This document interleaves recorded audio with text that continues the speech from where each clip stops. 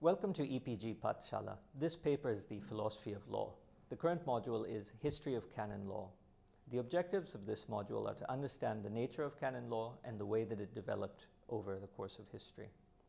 This module was written by Garima Goswami, an independent research scholar in New Delhi. I am Akash Singh Rathore from the Lewis University of Rome. Canon law refers to a body of rules, some may say laws, that are accepted by the Christian Church. The most sophisticated form is in the Catholic Church, but Protestant churches also have their own various forms of canon law. Canon law is important because it survives till this day, and also because of the influence that it has had in the last 1,000 years over the development of civil law or secular law. In fact, the influence that canon law has had over secular law is widely debated, but nobody denies that there has been an interchange between secular and civil law. What do we mean by canon law? Canon law refers to specifically theological legislation. So laws that are generated in conformity to the theology of religious scripture. In this sense, you can understand Christian canon law as being analogous to the Shariat in Islamic law or in Jewish law. In this module, we're going to discuss some of the main books that have been promulgated that constitute what we refer to as the body or corpus of canon law. These books have been written from mostly the 12th century up to the 20th century and have evolved slowly over that millennium. After we discuss these individual books, we'll discuss some of the debates that are undertaken on the relationship between canon law and secular law. Is canon law really law, or is it just theology? Has secular law really been influenced by canon law, or is it the other way around, that secular law has influenced canon law? And in the conclusion, we will discuss one important aspect of this debate, which is the position of the German philosopher of law, Carl Schmitt, who suggests that, in fact, the nature of secular law is nothing but a secularized canon law.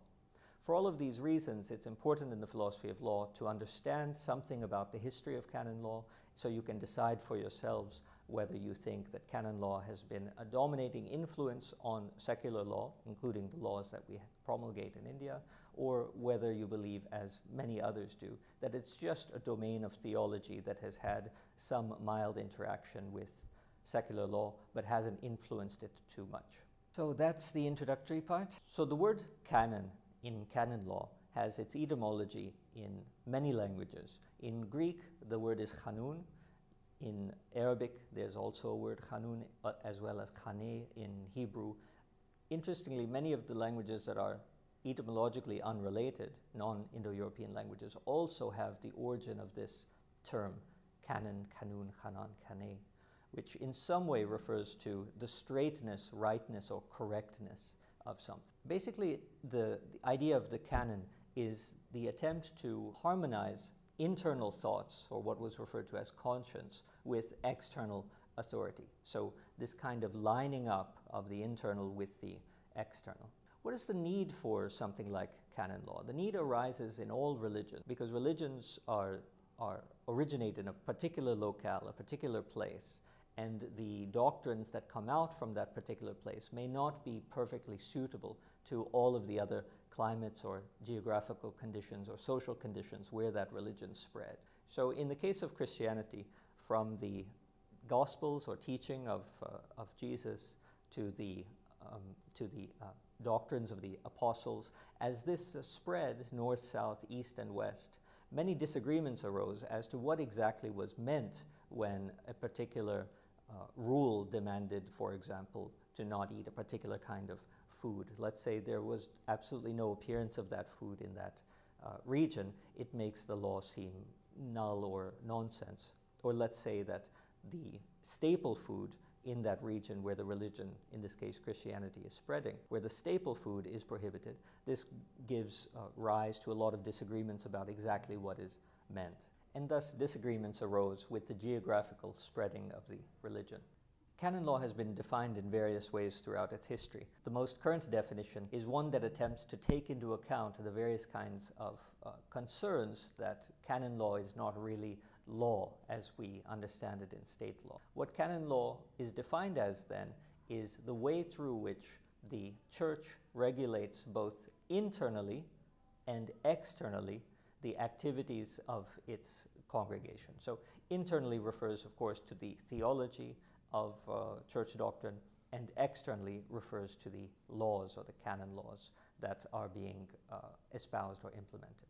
In order to be a member of a church completely, you follow both internal and external declarations of that church. And that means that you abide by both the theology and the canon law of the Catholic Church. Different documents in history illustrate the development of canon law. We're going to look briefly at a few important collections over the past 1,000 years. And then we'll turn to the way that this vast history of canon law, this history of 1,000 years, has finally been systematized in the 20th century.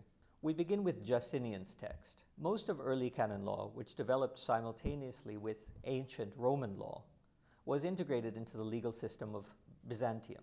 So remember that in the ancient world, Christianity developed along with the Roman Empire, and that Roman Empire itself shifted over time from the west, where we have it now in the Vatican in Rome, to the east, to an area that's referred to as Constantinople. Now we know it as Istanbul. So Byzantium, or the Eastern Christian Empire, was the place where most of early canon law developed, in line with secular or Roman civil law.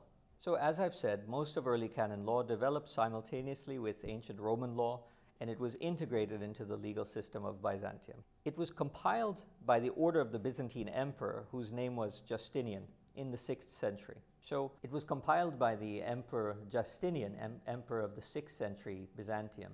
And in this 6th century compilation, we already have at least 3, if not more, centuries of the aggregation of the way that Roman law interacted with church doctrine. So Justinian's text, which was finally put together by the end of the 6th century, proved quite influential throughout all of the Christian, what would become known as the Holy Roman Empire, or the Christianization of Europe under the authority of both local princes and the Vatican Church. After the early Middle Ages, so starting from around the 11th century, 12th century onwards, it was required for clerics or members of the priestly community in Europe not only to study theology but also to study law.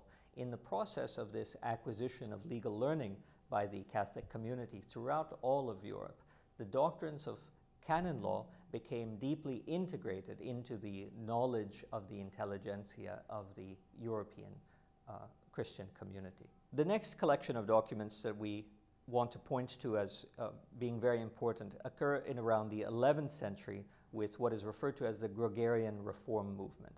Now, the Gregorian Reform movement is a movement of a particular community of Catholics referred to as the Gregorians, who were in the process of determining the way that the papacy should be considered supreme. In other words, the authority of the Pope should be considered supreme in relation to the secular authorities that existed throughout the European states. The Dictatus Papae is Latin for the dictates of the Pope.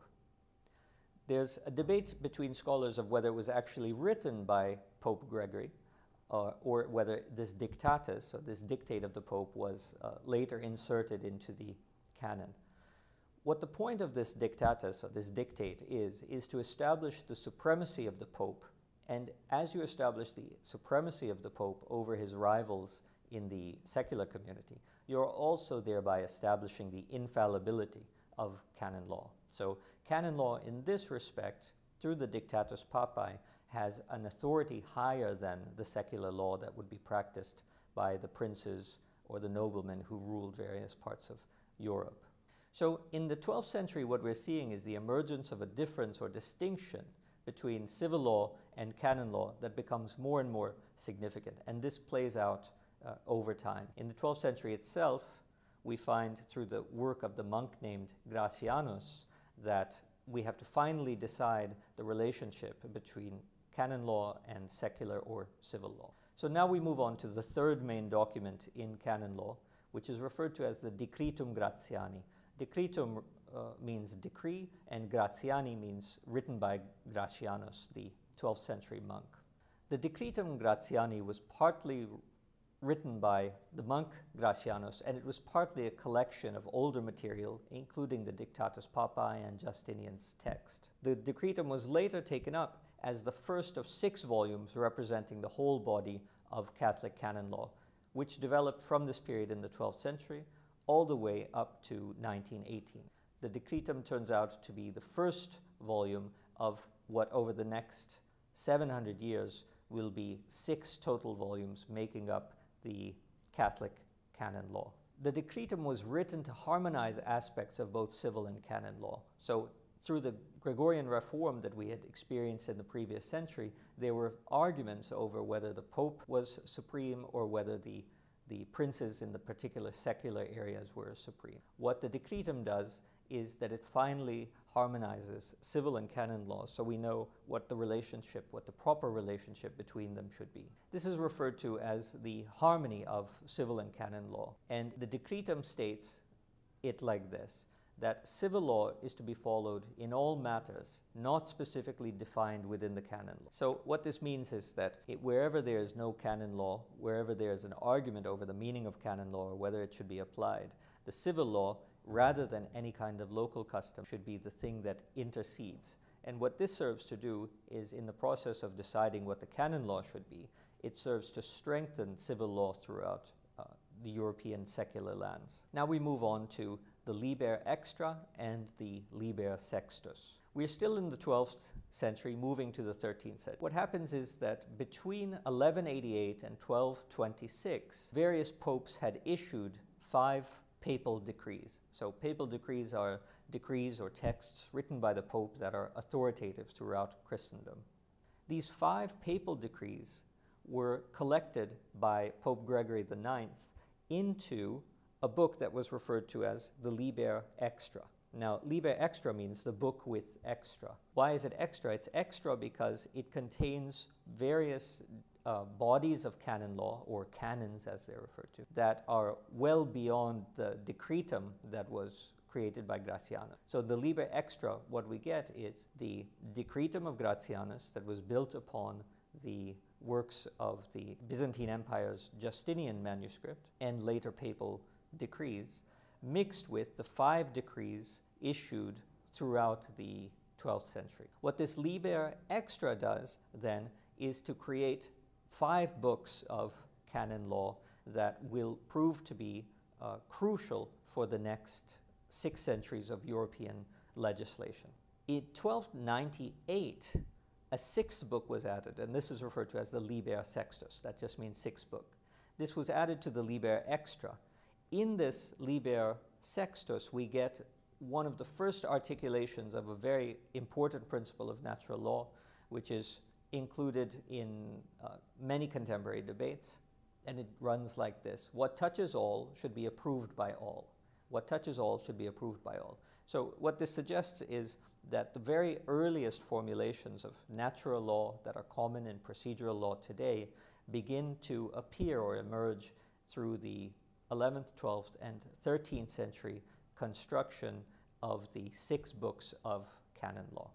Now, after discussing the emergence of the 6 books of canon law, we are going to talk about the philosopher Thomas Aquinas. Thomas Aquinas is one of the most well-known and famous philosophers and theologians in the Christian world, and he was influenced not only by the philosophy of Aristotle, which was coming out through Latin translations from Spain, but also through the papal decrees and the theology that was emerging through the papal decrees. In the philosophy and theology of Thomas Aquinas, he wrote a very important section of the Summa Theologica, his major work, which was referred to as the Treatise on Law. In this treatise, Aquinas argues that law can be divided into basically 4 forms. One is the eternal law, one is the divine law, one is the human law, and one is the natural law. Now, this distinction of law into 4 forms rather introduces a more complex system than the one between canon law and civil law. The teachings of Thomas Aquinas were, in the time that he was writing these works, considered quite radical, and there was even an inquisition over whether Thomas Aquinas was fully orthodox or whether he was committing a kind of heterodoxy. Later history establishes the centrality of Thomas Aquinas.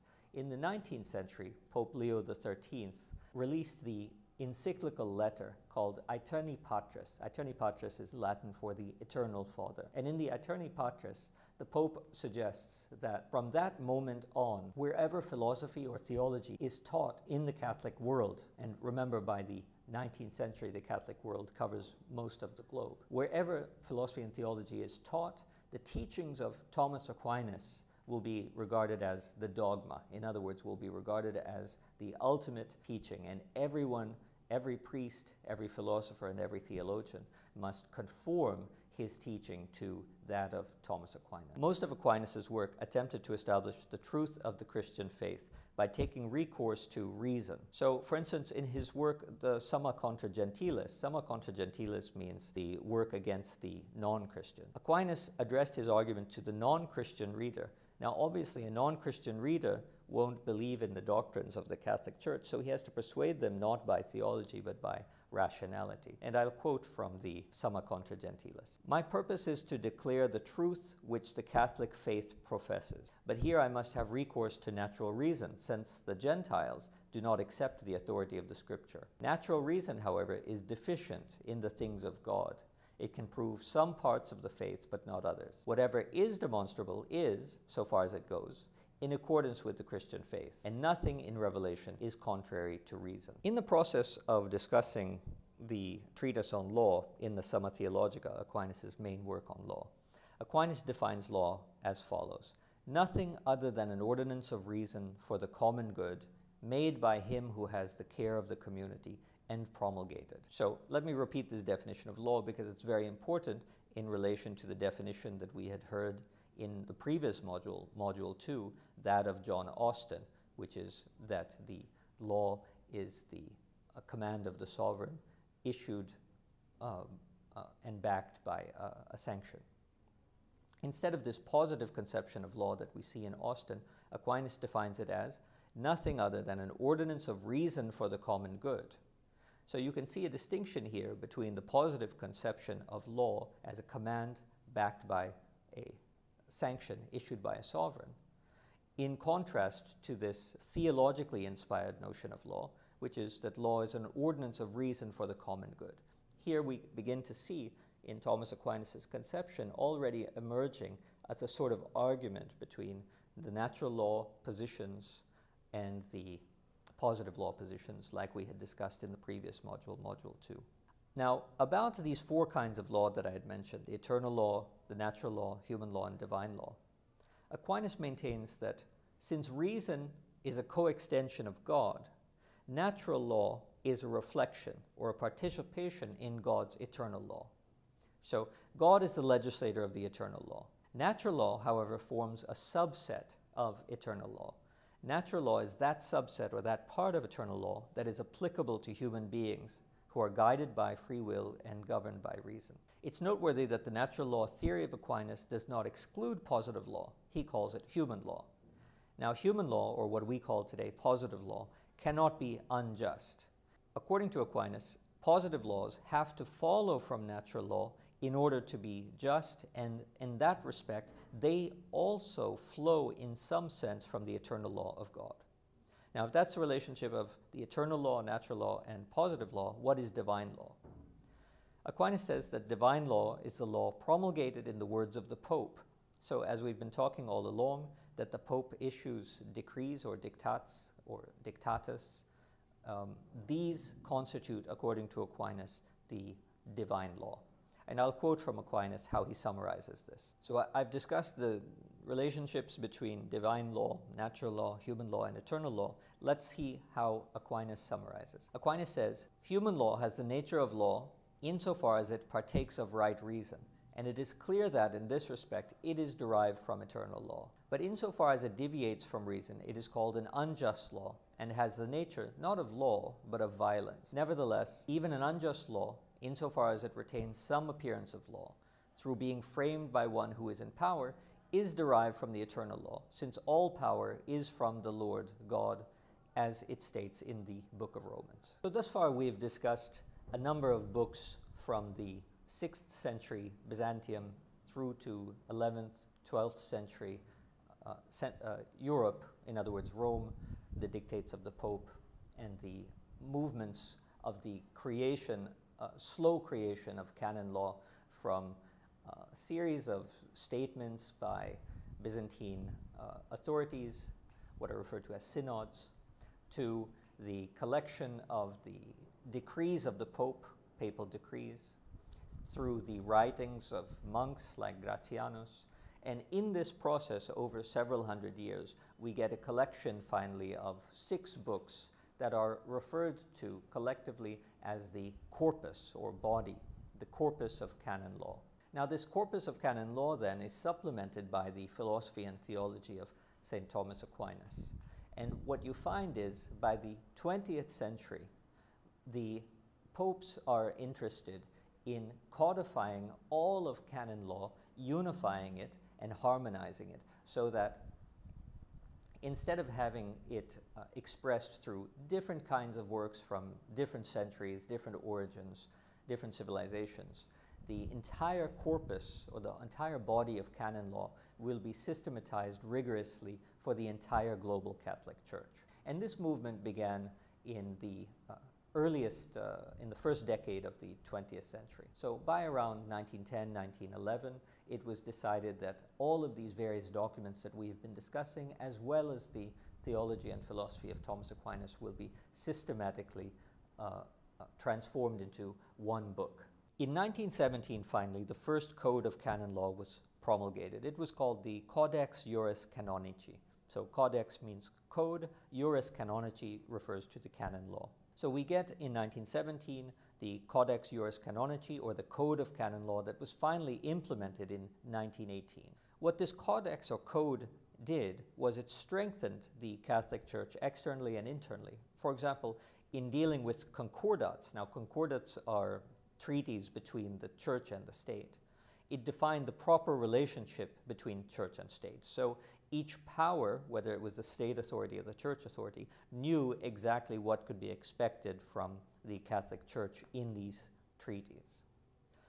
Now, while this Codex of 1918 was extremely important for serving to strengthen the church and its doctrines, it had one fatal flaw. And the fatal flaw was that it was designed primarily for an audience of scholars and priests, rather than for the millions and millions of laymen who were under the authority of the church. So it seems strange in this respect to have the entire body of Catholic canon law, which regulates the activities of hundreds of millions of people around the world, to be written in a form that is somewhat inaccessible to anyone unless you are an educated priest or a specialist or a theologian or a lawyer. So this codex that was implemented in 1918 eventually was seen as outdated, and during the process of Vatican II reforms, for example in the late 50s and early 60s, Pope John XXIII expressed his wish to revise the Codex of Canon Law. This process began in 1963, and it took 2 decades. By the mid-1980s, the second and what is known as the current Codex was created, and this is much simpler than the 1918 Codex. The second, or the current Codex, again code, contains merely 1,752 canons, or rules or laws. It also contains several rules and regulations that were of utmost importance to laymen, not just to jurists, lawyers, and theologians. In 1990, Pope John Paul II publicized a distinct document for the Eastern churches, which in Latin is called the Codex Canonum Ecclesiarum Orientalium. In other words, the code of canon law for the Oriental or the Eastern churches. So this includes India's Catholic Church as well. What this is meant to do is to harmonize the code of Catholic law that is originating out of Rome to harmonize that with the canon law followed by all of the Eastern churches around the world, the churches in Africa, the churches in Asia, and so on. This united canon law has been updated and developed with major revisions in 2010. So the very most current idea is that today the global Catholic Church stands united under one all-encompassing canon law. Now that we've discussed the history and the emergence and the development of canon law all the way up to the 20th century, and in fact 2010, where canon law gets fully integrated all over the world in a global church, the question obviously arises, what is the importance of this for us? We as philosophers of law, why do we need to look at a particular religious law and the way that it developed over time? Well, this is widely debated. The argument is that canon law has influenced and interacted with the development of secular law throughout the last millennium. So a secular country with laws that were modeled on either British common law or various aspects of European jurisprudence like the Indian Constitution, nevertheless, according to this argument, have a great many traces or influences of that evolution of canon law that we have referred to.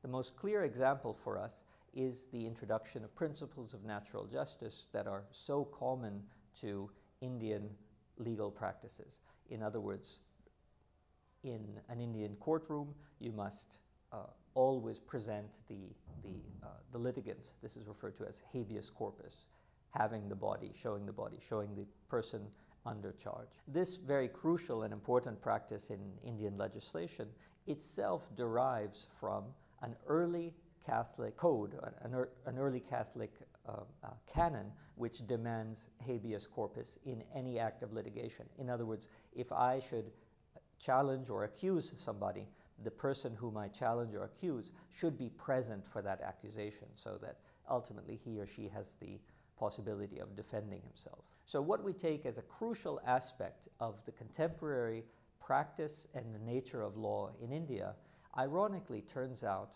to date in some very crucial respects to between the 6th and 12th century development of the understanding of law in the Catholic Church. For this reason, we think it's rather important to discuss the nature and history of canon law so that we can see what and where it has influenced contemporary secular law. But the debate surrounds how much influence there really is. On the one hand, some scholars argue that canon law influenced very mildly, very weakly or dimly the emergence of secular law, which has its own important history that we should understand free of the church. On the other hand, certain scholars argue that Catholic law and canon law are crucial to almost every conception that we entertain within civil law. For example, the idea of freedom that is, or liberty that is so important to contemporary secular law actually derives from the concept of the salvation of the soul from earlier theological doctrine. So there are two sides to this debate, that canon law has a great deal of influence or that canon law has a very narrow field of influence. We're going to discuss first a compromise position on how we can understand this, and then move on to the position of Carl Schmitt, who represents in some respects the most important interpreter of the relationship of canon and state law. The compromise position in the debate on canon law brings religion and law together. It does so through the discipline of what's called practical theology, and I'll quote what the meaning of this is. Theology without law leaves the ecclesiastical community bereft of an ordered life. Law without theological meaning surrenders its moral persuasiveness and deteriorates into rigid legalism. So what the argument in this compromise position is that whatever the historical relationship of canon and secular law, it's clear that both need one another. The contemporary formulation of this, as we had seen in Module 2, is in the argument against positive law, that positive law cannot be completely self-referential but must refer to something outside of it if it's to make any moral sense whatsoever, and that is, of course, what is referred to as natural law, or in this case, as we've been arguing, the origins of natural law can be found in the development of canon. Now, before we move on to our conclusion, we have to discuss a unique position running alongside this debate of the significance of canon law to secular law. And it was introduced by the most famous German jurist of the 20th century, Carl Schmitt, in his very famous and important book, Political Theology.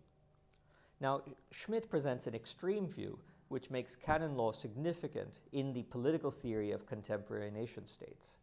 According to Schmitt, the canon law of Roman Catholicism forms not just various aspects of the legal order, but it forms the very concept of the modern nation state.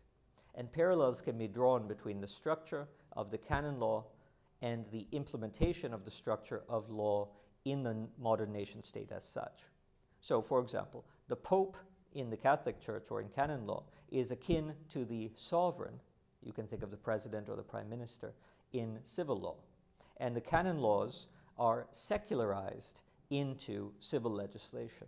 In another example, just as God has the power of performing miracles in the church, the sovereign, like our prime minister, enjoys the exceptional powers to override the constitution and, for example, declare a state of emergency. So, according to Schmitt, every theory of the modern nation state is in fact a secularized version of theological principles. So, Carl Schmitt argues that it's not a case where we're debating whether canon law had an influence on secular law or secular law had an influence on canon law. Carl Schmitt's very radical and important position espoused in his political theology is that every single legal concept we have in the modern nation state is just a secularized version of theology. So let's summarize. Although canon law originated in a particular attempt to harmonize apostolic, or the practice of the apostles of Jesus Christ, apostolic doctrines or demands, to harmonize those apostolic demands with the geographical dispersion of Christian religion, it served over the course of the last 2 centuries to spread into a full relationship, a fully blossoming relationship as a kind of legal order for all of the Catholic Church.